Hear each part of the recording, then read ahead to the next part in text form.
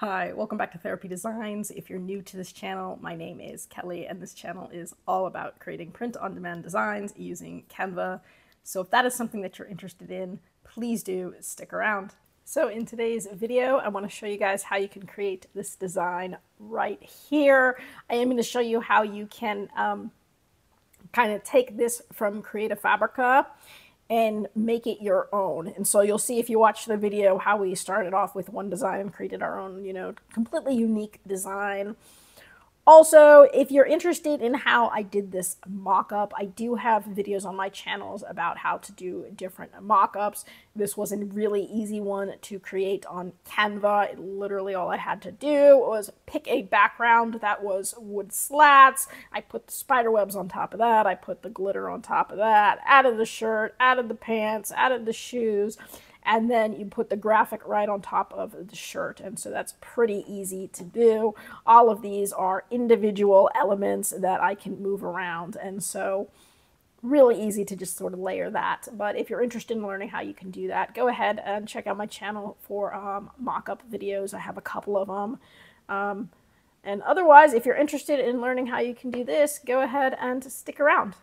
So right now I am on Creative Fabrica, and I just wanted to show you guys some of the things that are really popular right now. So as I'm filming this, I went ahead and just went to POD, and I'm just looking at all the POD graphics, and right now it's sorted by popularity. So this is going to show you what is popular right now. And as you can see, I'm on the very first page, and with the exemption of this very first design, I've got Halloween, Halloween, Halloween. So it is never too early for Halloween. That is the way things are going right now. And as I start to scroll down, I see more Halloween, I see more Halloween, I see more Halloween, Halloween, Halloween, Halloween. So you can definitely see that Halloween is already starting. And so as I just start to scroll through here, you can start to get some different ideas of, what's popular and all of that. I do want to show you guys one particular design. So this one right here, I like. It's a cool niche. So this one is, if you can't kill them with kindness, try poison. It's a funny one. It's not trademarked. It's free to use. And so I want to go ahead and take this and sort of redesign it to make it my own, show you guys how we can do that. I'm going to open this up right here. What I really like about this is it's got that cool pinup girl style that's popular right now. So what they've gone ahead and done is cross niche, essentially the pinup girl with the Halloween, and, made a pretty cool design there. So I want to take this and see if there's a way that I can kind of make it my own, upgrade it like I did in a similar pinup girl example that I showed you guys like a week or two ago.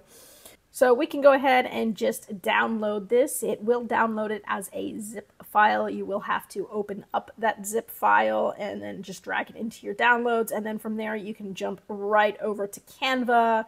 We can open it up in Canva and start working on it. So with that, let's go ahead, just jump right over to Canva. I'm going to go ahead and start with a custom size. I will be picking 4500 by 5400 pixels. That is the size that I use for all of my t-shirt designs. Specifically, it's the size that they want for merch on demand or Amazon merch on demand, but it, is the most versatile and it works well with all t-shirts. I do, of course, like to optimize my designs for black, especially around Halloween. So if I'm doing stuff for Halloween, I am either optimizing for black or I am optimizing for orange, right? And so maybe I'll do a design that's optimized for both as well. So with that in mind, what we're going to do is pull up the design that we just got off of Creative Fabrica. So to do that, you'll go over to the left-hand side, you'll go to your uploads, and you will upload from your downloads what you just got from Creative Fabrica. Okay, so here is that design right here. Now, you probably can't see it too well in the dark background. So just for right now, let's change that background color to just a really dark gray. That way you can see the font right here, and we can see all of the different things. Now, here's what I'd like to do. I'd like to keep it on a black background, but I'd still kind of like it to pop. And so one way that we can get around that is by adding a graphic behind this graphic that's going to be a little bit lighter in color, but still stand out against a black background. So some of the ways you can do that is with some of the vintage sunsets, or with just putting, you know, an orange circle behind her, or we can do something like putting the moon behind her. Depends which way I want to go with it. But I can put something light behind her and then still have a dark background, if that makes sense. I do want to redo all of the text, so I do want to make the text my own. So, I mean, with that in mind, one, I can just sort of crop out the poison there, so I'm going to do that. But then I need to get rid of the text up here, and so to do that, I'm just going to go ahead and use my editing tools and use my magic eraser, and I'm going to start erasing some of that. I'm thinking I'm going to keep the bats. They might show up really well against whatever background I pick. I don't necessarily like the diamond though, so I'm going to get rid of the font. I'm going to get rid of the diamonds. See if I can get that nice and close without cutting anything off. Perfect. Let's go ahead, get rid of that diamond. I'm going to get rid of that diamond, and then I'm going to go ahead and erase. Perfect, looks good. Okay, so let's go ahead and back over to our page. And so now you can see that this is what I am working with. I like it so far. Now I'm thinking maybe we'll put the moon behind her. So again, anything that might look good that's a little bit lighter, that'll make it so that it shows up even if I put it on a black shirt. So with that in mind, elements, let's just go ahead. I'm going to start with moon, because maybe a nice full moon behind her might look cool. And you can do graphics, you can do photos. Some of the photos are cool. I do like some of the photos of the moon. And depending on kind of what tone you want to go with, we could use the just more basic black and white kind of grayer tone. Or if you wanted to do one that had that little like aura of color, you could do it that way too. So some of those would look, you know, really pretty cool. This one's a little bit darker in there. So any of these would look nice. What I want to do is make sure that it is big enough that it's going to cover her. And then if I hit Control on my left bracket, it would send it to the background. So now you can see her showing up against that moon. And maybe I'm thinking I want the moon to be a little bit lighter. So maybe I would go with this one here because it's a little bit lighter, and put that one in the back so she shows up a little bit better.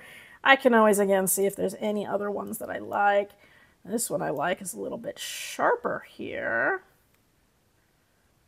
Let's try this one. Something like that. This one has a little bit of a bluish tone to it.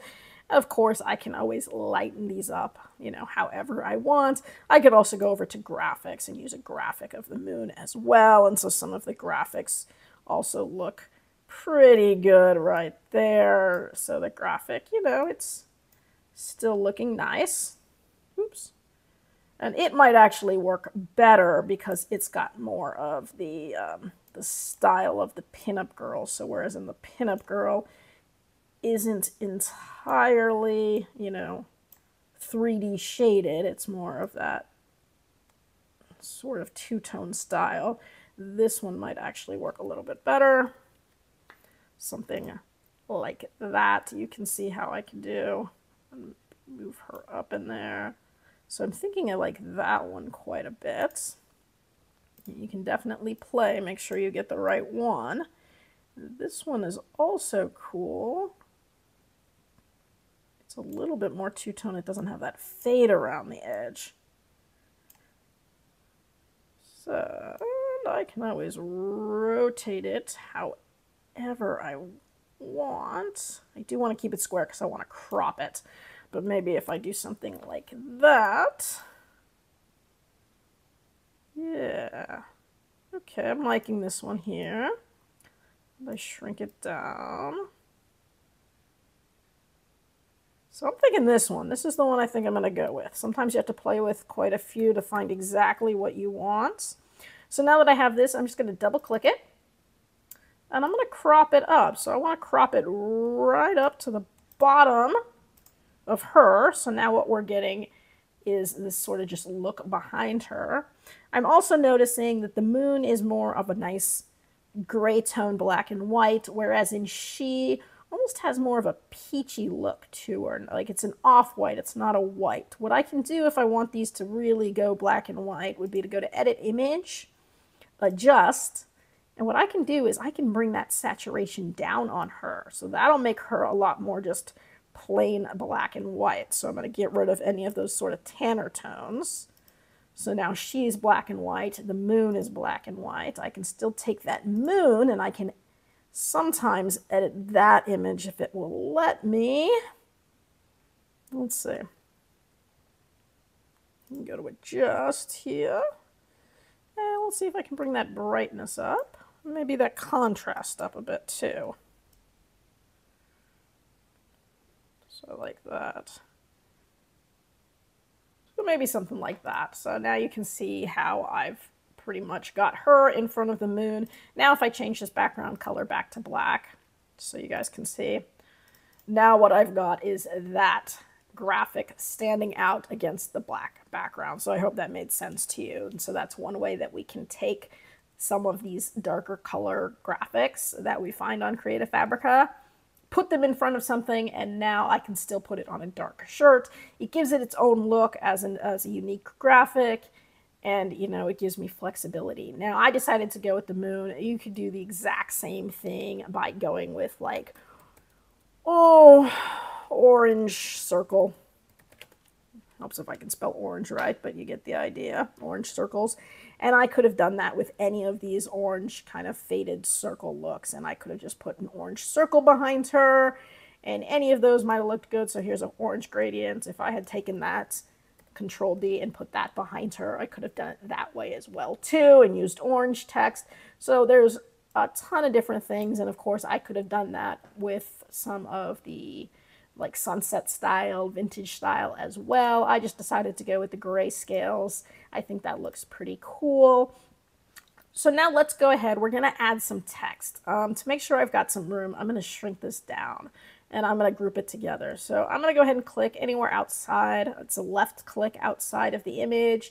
Hold that down, drag over both so that they're grouped. I'm gonna hit group. So now I can shrink her and the moon down together, so it's as though that they're one image now. So now we're going to add a text box. So let's hit T on the keyboard. That's going to pull up your text box.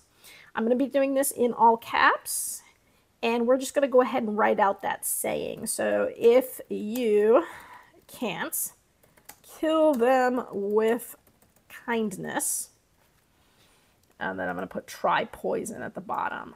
So let's go ahead and change the color here so we can see it.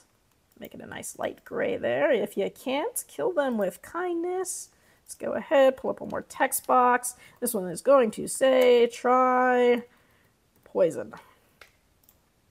See if I spelled that right. Yeah, okay, good. Try poison. Make it nice and big. So it's going to go here. This is more or less going to curve around. So you can see how that's going to look. I'm going to go ahead and make it sort of curve around the moon that way. But we got to pick our fonts first so that we make the sizing right. And so I want to go fonts. I want them to be easy to read, but I also want to give it sort of a, you know, nice Halloween style. One of the Halloween fonts that I really like that I did get off of Creative Fabrica was one called Gloomy Mummy. I do like that one. So if I look for a Gloomy Mummy, I can just type that in here. See? Gloomy Mummy, there's regular and there's damaged. So I like the damaged one. It gives it a little bit of a texture there, but I can do either one. So if I don't want the damaged, I can just make it like solid. But I think the damage looks good. So here's my try poison. And so you can see how that looks. And then we got to pick a font here. The font I was going to go here, it needs to be a little bit more narrow because I got a lot of words. This is kind of a long quote that I'm going to go around the outside. So I need it to be big enough that I can read it. So I need it to be a little bit more narrow. The one I decided to go with was a little bit of a grungy one to go with that. So pretty simple. I put grunge to search. And so here are all my grunges, and you can look at some of the cool narrow grunges. I wanted something simple that would go around, and so I went with the Handelson 5. And so this one I can now go ahead and make it big enough that it is going to curve all the way around. And so this is going to be a little bit of playing with the curve and then playing with the size of the font and then playing with the curve and then playing with the size of the font to make sure that everything fits optimally. And so something there actually looks relatively good. I might bring that tri-poison out a little bit. Something like that, and then maybe fill this little gap here with something. I'm thinking maybe putting a little like skull and crossbones for like a poison on each side just to give it a little extra. So maybe I go to elements and maybe I'm going to go ahead. I had initially searched for poison just to see what would come up in terms of graphics, and well, there's your little skull and crossbones here. Here's another one. So different elements that I thought might look cool with poison. I decided that this skull and crossbones here looked pretty cool, and again, I was going to do that in a nice gray color. So it would go something like this. Get it right where I want it, make sure the size is the way I want it, because once I've got that, I'm just going to go ahead and duplicate it and put it on the other side. So I'm going to hit that, I'm going to hit Control D, that will duplicate it, so now it's exactly the same size, and then I'm going to move it over and put it in the same spot on the other side. So something like that. There we go. Cool. So there you go. That is a pretty fast, pretty simple design. It's a popular niche, so I've seen a lot of that. If you can't kill them with kindness, try poison. Tons of ways that you can go with that, by the way, and it doesn't have to be Halloween-y. I've seen it done with a lot of just the vintage pinup girl housewife designs too, but it definitely works well with Halloween and witches. And so this is a cool, we did sort of the black and white style, but again, I could do this again and do it in different tones, do orange colors, so I could make lots of versions of this exact same design, just changing some of the fonts, changing some of the colors, changing the background.